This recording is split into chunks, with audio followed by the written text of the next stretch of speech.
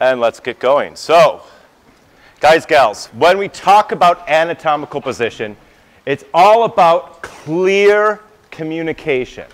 We need to communicate clearly with each other, especially in healthcare settings, so that you don't chop off the wrong body parts, so that you don't replace the wrong appendage. And stuff like that has happened. I've had a bunch of knee surgeries, and before every knee surgery, the surgeons told me to take a permanent marker and write yes and no on the knee that should be operated on and the knee that should not be operated on.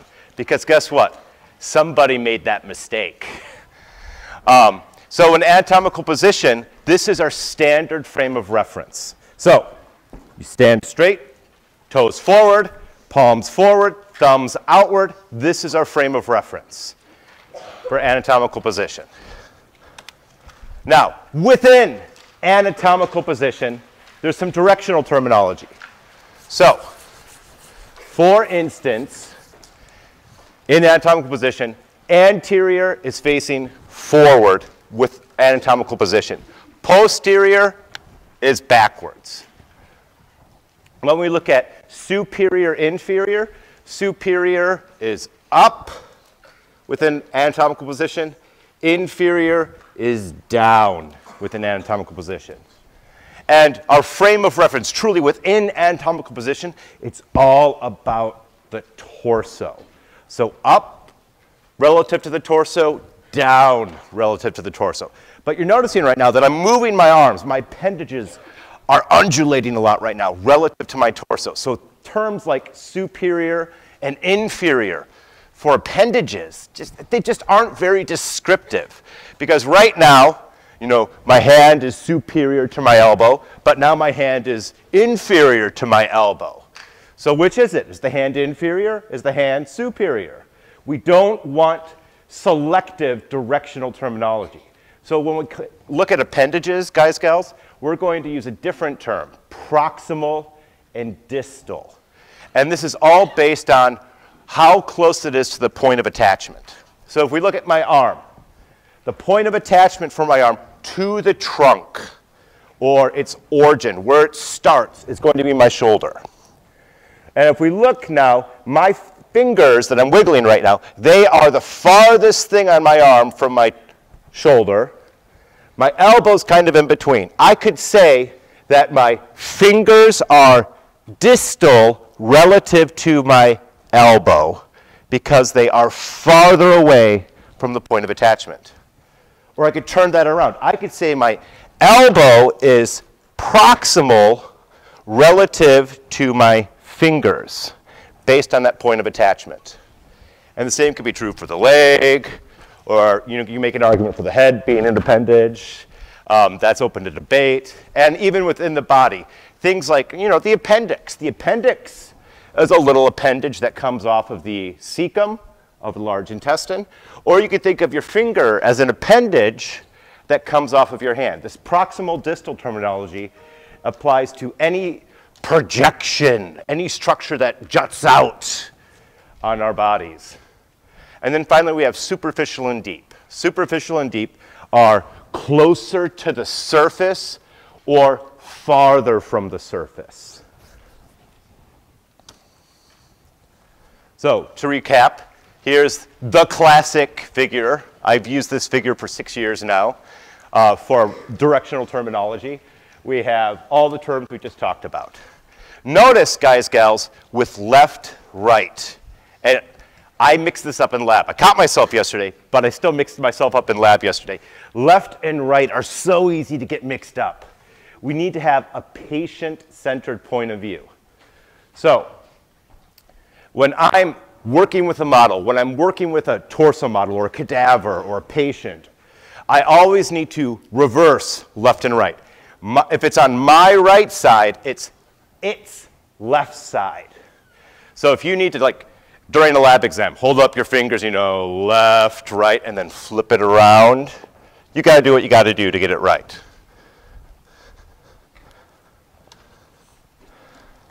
So, help me out here.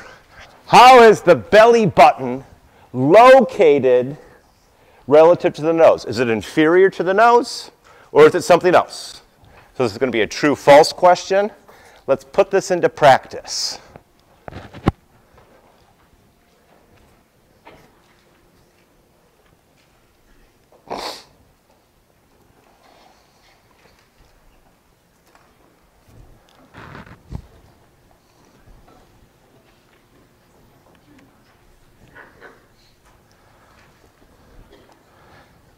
We have about 20 seconds left.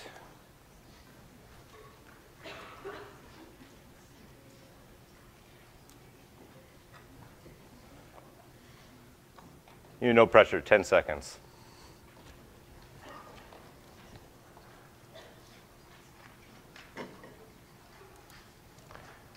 The correct answer is true. The belly button, or the navel, is inferior to our nose. And it looks like most of us were able to nail that. Great work. Let's talk about how we can make a slice through the body. There are different ways that you can look at organs, look at cadaver models, look at torso models. In your textbook, you have a bunch of really excellent photos of cadavers that have been sliced. And if it shows a slice right down the middle versus a slice that gives you a top-bottom piece versus a slice that gives you a superior or an anterior posterior piece, those different slices have different names.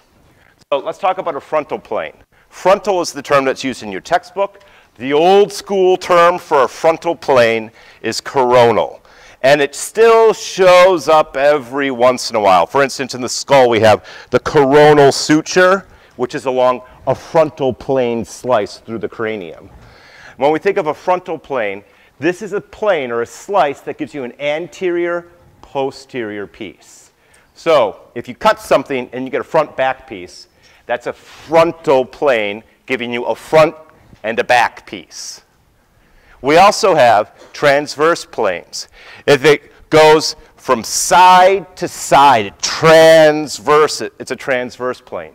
Those transverse planes, there's an empty seat right there if you want a seat to sit in. That transverse plane is going to give you a superior, inferior piece. Now, a common question I get is, hey, does it have to be exactly in the middle? Do these pieces have to be exactly even? And the answer is no. You can have uneven slices. It's kind of like when you're supposed to share like a piece of cake with your siblings and you're like, okay, I'll cut it in half, and one half was way bigger than the other half. You can have uneven slices through the body. Oh, goodness. With the sagittal slice, that gives you left and right. That sagittal slice, if it's an uneven slice, an uneven left-right, it's just purely sagittal. And that uneven left-right slice is almost never used. Because it's just human tendency. Most of us have just a little bit of OCD built into us. So if we're going to cut something in half, we like to cut it in half kind of in the middle so you get even halves. And it's just more satisfying that way. And in your textbooks, and when you buy organs, and just almost universally, we get even left-right pieces. And if we have it right down the middle to give us even left-right pieces, it's on the midline.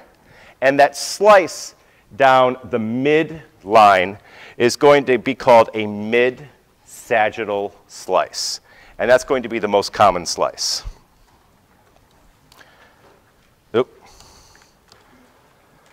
So, as we take a look here, we can see some different slices. So, in figure A, we have a mid-sagittal slice. So the textbook wasn't very specific when they labeled that figure. That's a mid-sagittal slice to the female's abdominal pelvic cavity. In figure B, we have a frontal or coronal slice through the thoracic cavity. And then in figure C, we have a transverse slice through the cranium.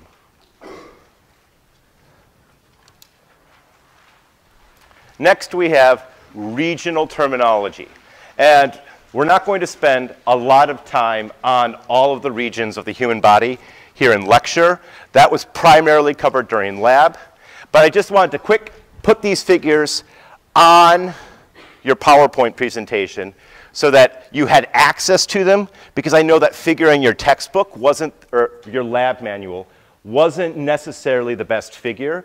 So while you're studying for lab and you're trying to learn about regions of the body for lab, you can download this PowerPoint and use this slide to help reinforce those regions of the body while you're studying for your lab quiz next week or your lab exam in a couple weeks.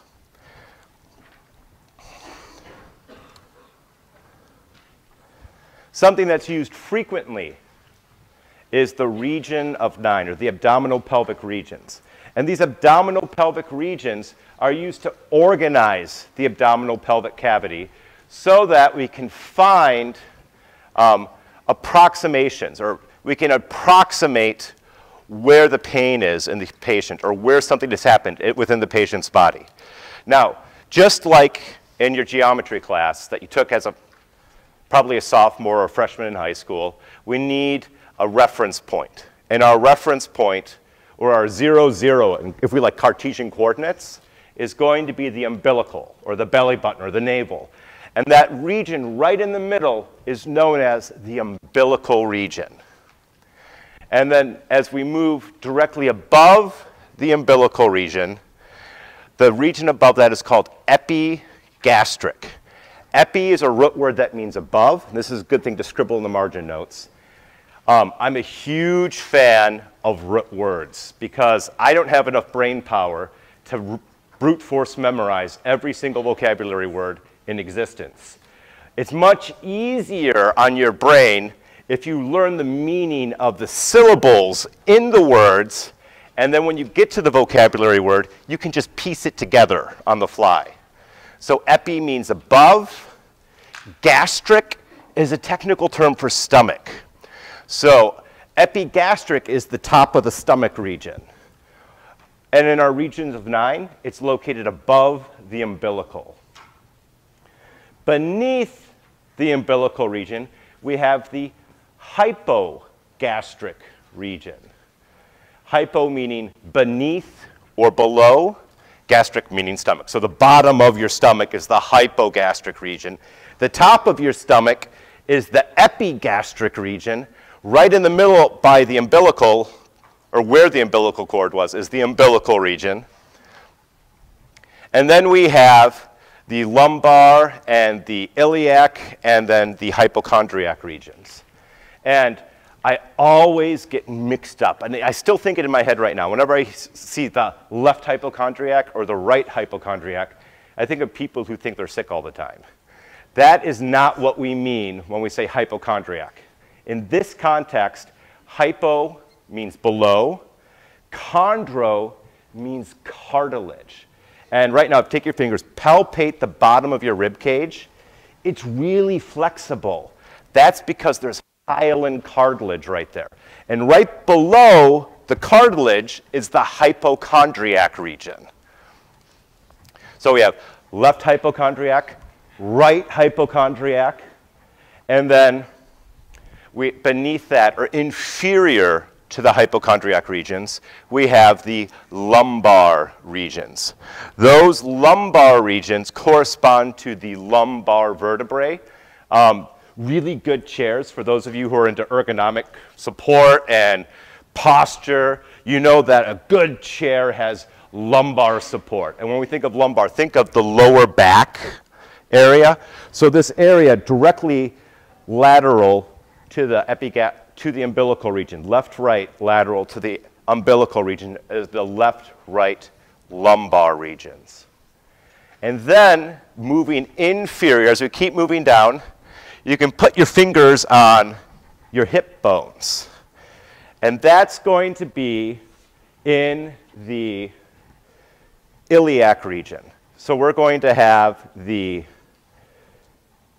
left iliac, and then we're going to have the right iliac. And that's the 9 regions.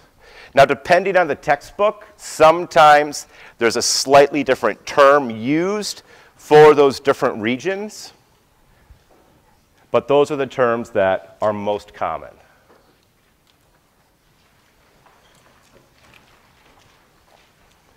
So let's go back to body planes. If we have a body plane that gives you exactly equal left and right pieces, so the left and right pieces are the same size, what kind of a body plane is that? What kind of a slice was that? Was it coronal, transverse, sagittal, frontal, or mid-sagittal?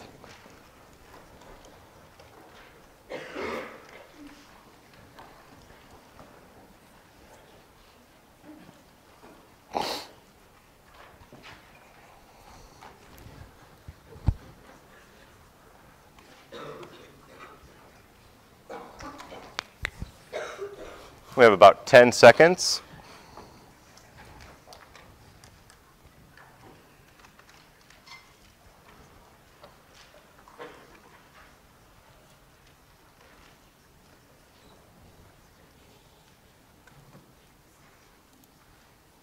The correct answer was mid-sagittal E, and it looks like we did fantastic as a class. Nicely done.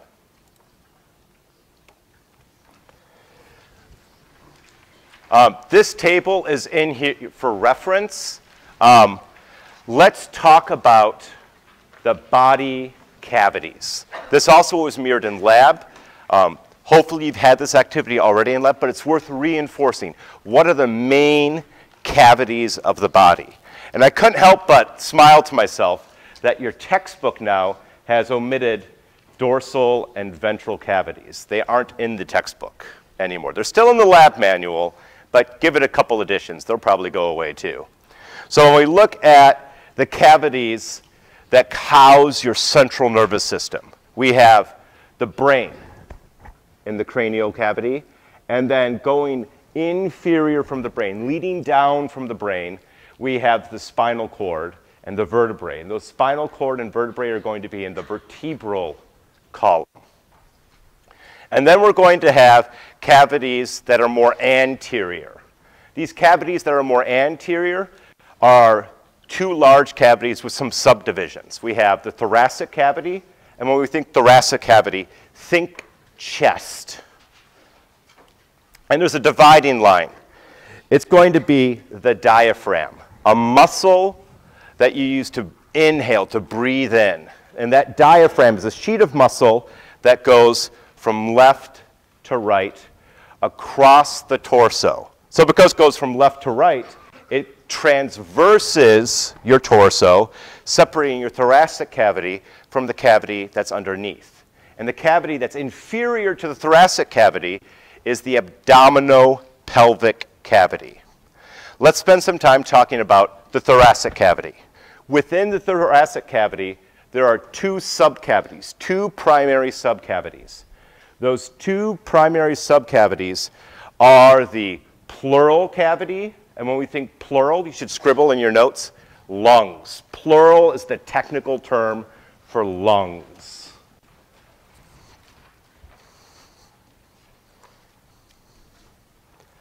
One that's not in the figure, that didn't make it into this figure, is the mediastinum cavity, sometimes also pronounced mediastinum. That was in your lab objective sheet, and it was in your lab manual, though.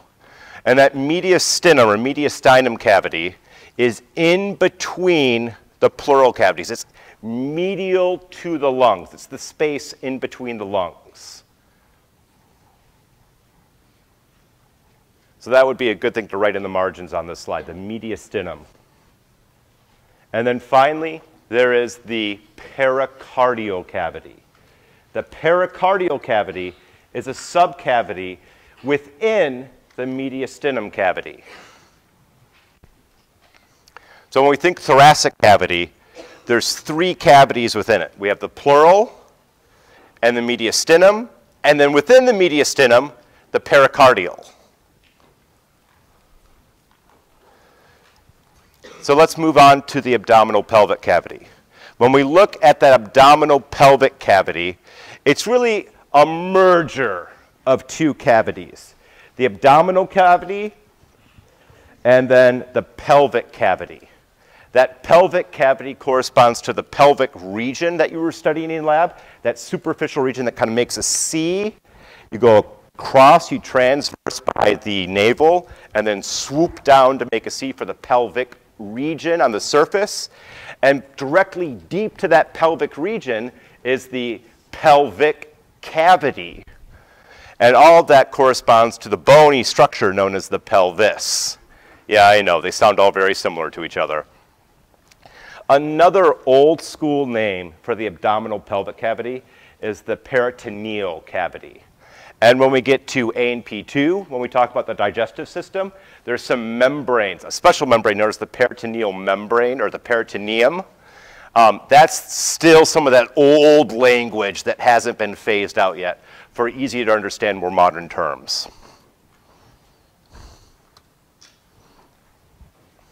So, if we like pictures, here's some pictures reinforcing those cavities of the body, where we have, within the thoracic cavity, the pleural cavities in teal, the pericardial cavity in purple, and the mediastinum doesn't have a color denoting it, but it's the space in between the teal pleural cavities. As we look at the abdominal pelvic cavity, it can be broken up into the pink abdominal and the yellow pelvic cavities. I need to emphasize this again. The diaphragm is not a cavity of the body. I usually have a good chunk of my students that see diaphragm on the figure with body cavities and think, oh, everything on this must be a cavity of the body. The one thing on this picture that's not a cavity is our diaphragm. That's a dividing landmark separating the thoracic from the abdominal pelvic cavities. To reinforce lab some more, we have serosa in our bodies. These serosa, or membranes of our bodies, help to differentiate or separate cavities from each other. We're not going to spend a lot of time on serous membranes in Bio 214, but we'll spend a significant chunk of time talking about them in Bio 314. So let's just introduce them briefly right now. When we think of a serous membrane, guys, gals, it's a double-layered membrane. It's one continuous membrane that's folded over on itself to form two layers. So it's one continuous sheet folded to make two layers. The inner layer has the word visceral associated with it. Visceral traditionally has a word that is associated with the organs. So when you think of the visceral serosa, that's going to be the inner layer pressed directly against the organ. We could have the visceral pleura, the visceral pericardium, so on and so forth.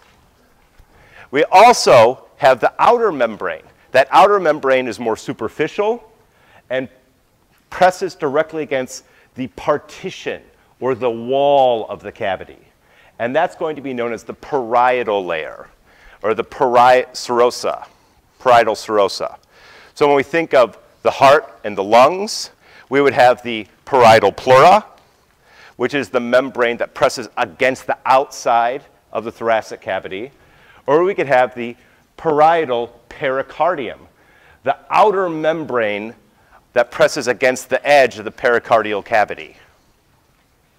Why is it important to have serous membranes? We have these serous membranes to help compartmentalize things within our bodies. And it's good to have divisions. Yesterday we talked about characteristics of life. And one of the characteristics of life we talked about yesterday was compartmentalization. We have different regions within our cells, different regions within our bodies, where we have different kinds of chemistry occurring. And if we really think about it, we're nothing but a lot of chemical reactions. And then finally, we have organ systems of our bodies.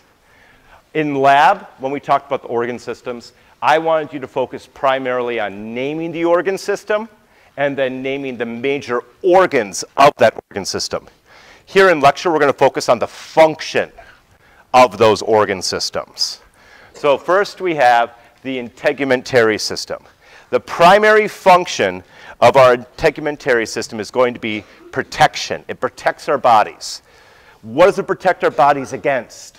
It protects our bodies against invaders. There are billions of bacterium and microorganisms that try to get into your body every single day. It also protects you against dehydration or fluid loss. We are terrestrial animals, and since we don't live in swimming pools or lakes or ponds, we need to keep liquids in our bodies. We find that with burn victims that lose a good chunk of their integumentary system, one of the major complications of having third-degree burns is going to be massive dehydration because they can't keep that fluid in their bodies anymore. Some other functions of our integumentary system include thermal regulation. You know, let's face it, we're all probably kind of cold today. So we've had the goosebumps, we've been shivering a little tiny bit, and that's okay. That's part of our integumentary system, giving us some thermal regulation. We also have our skeletal system. Our skeletal system's primary function is going to be support, structural support for our bodies. It also is the attachment point of our skeletal muscle system, so it allows us to move. If we didn't have our skeleton, it'd be really hard for us to walk around and move. There'd be nothing for our muscles to push against. Or, excuse me, I misspoke there. There'd be nothing for our muscles to pull against, because muscles only pull, they never push. Our skeletal system has some secondary functions that are also really important. For instance, we store calcium, we store phosphorus, and we store other minerals within our skeletal system. For individuals that have heavy metal poisoning, one of the ways our bodies cope with heavy metal poisonings is we take those heavy metals and we sequester them in the dense tissue of our skeletal system to remove those heavy metals from circulation.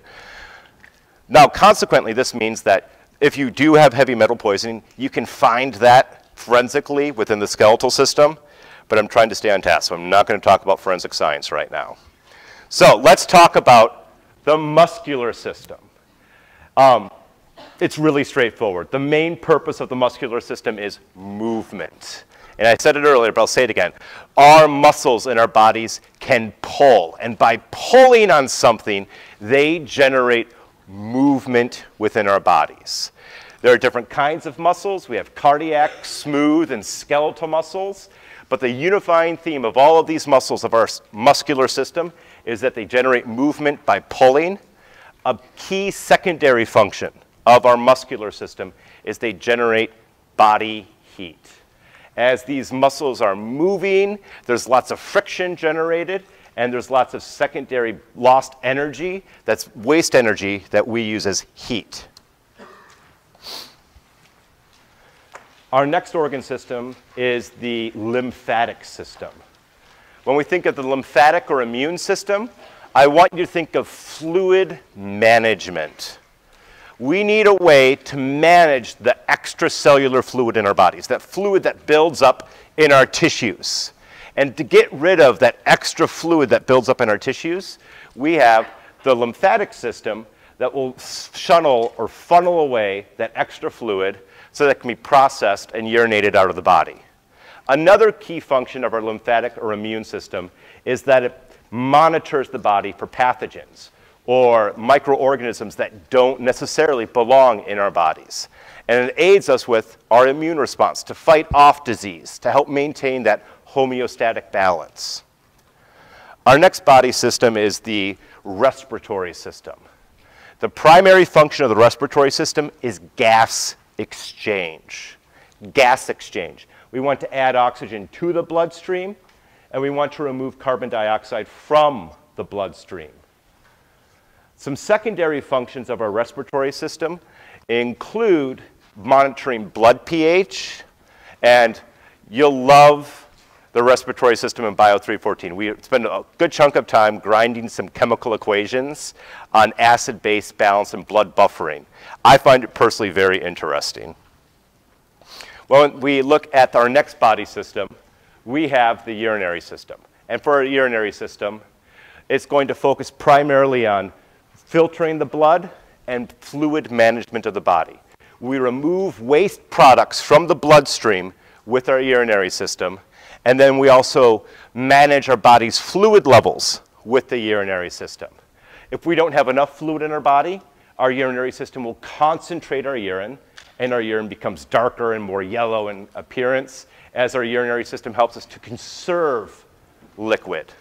If we drink too much water and we have too much water in our bodies, an excess of water, our urinary system compensates by diluting our urine and causing us to urinate more. It's all about maintaining balance, or that relatively constant internal environment. A secondary function of our urinary system is going to be regulating red blood cell concentrations. And that's one that we're not going to spend a lot of time talking about, but our urinary system helps us to regulate the concentration of red blood cells in our bodies. Our next body system is the nervous system. When we think of the nervous system, I want you to think of processing information and quickly transmitting information. We process information with our nervous system, and we transmit signals quickly with our nervous system. And I need to emphasize quickly transmitting signals in our bodies, because there's another body system that does it slowly. Our next body system is the endocrine system. And as we look at the endocrine system, that's the body system that transmits information slowly. Our nervous system transmits information quickly using electric signals. Our endocrine system will transmit information slowly using hormonal signals. So we'll have protein or steroid-based hormones within the endocrine system, slowly transmitting information throughout the body. And just for a frame of reference, with the nervous system, it's typically less than a second. With the endocrine system, for a scale of time, we're looking at seconds to minutes to hours, depending on the hormone, for transmitting that information. Our next body system is the cardiovascular system. Cardio is a root word for heart. Vascular refers to tubes. In our body, the cardiovascular system is the heart and the blood vessels. Its primary function is to move nutrients through the body. Our cardiovascular system is the delivery system. It's the UPS of our bodies. It moves supplies around, and it moves waste products around within our bodies. That is the same thing. Good question. The circulatory system is the same thing as the cardiovascular system.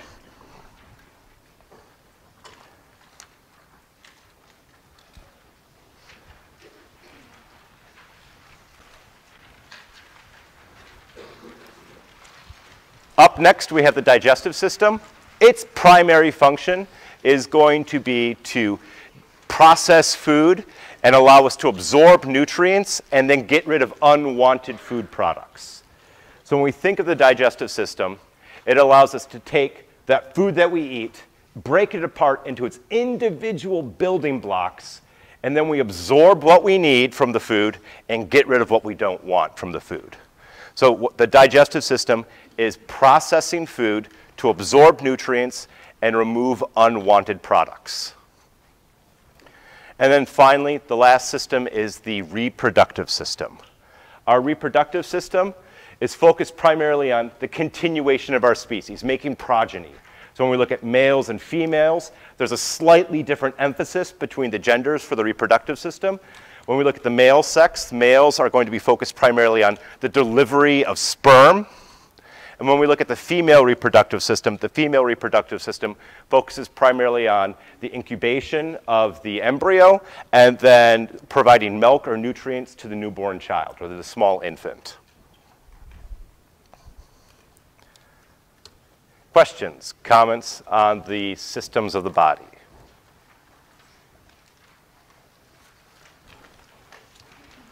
All right, well, that is it for our body systems. And we're going to shift gears and focus on chemistry.